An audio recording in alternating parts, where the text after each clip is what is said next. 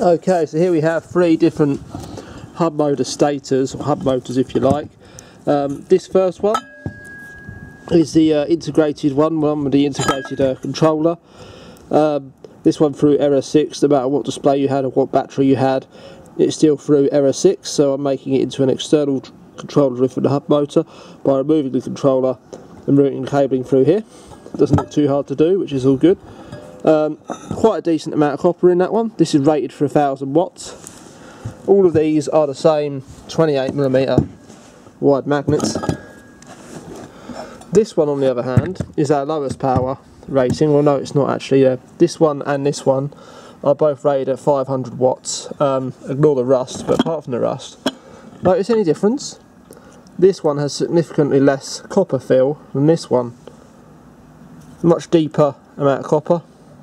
It's tighter wrapped around those laminations. This one quite loosely wrapped. Nowhere near as much copper. It's actually shallower.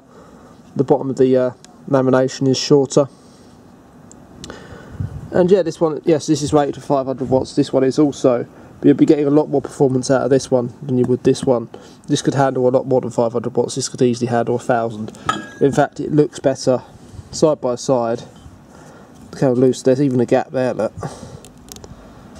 This is much more heavily wound.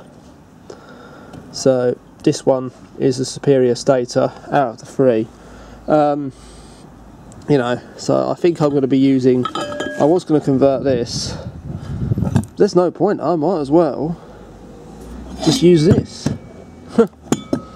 Then we're, you know, jobs are good and chocolate pudding. I've got to repair the cable on this, but you know, probably repair the whole sensors. There's quite a bit of rust on it.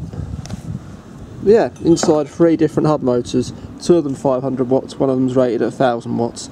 There really isn't that much difference. It all depends on the quality of the motor. Typically the more you pay, the better it'll be.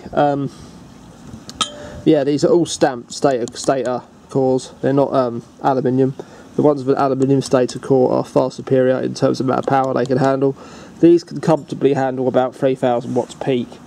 But it's possible to get 6000 watts peak out of them, although it's not really practical because they will overheat very quickly. Right, that concludes the video on these three hub motors. It's just a bit of a comparison.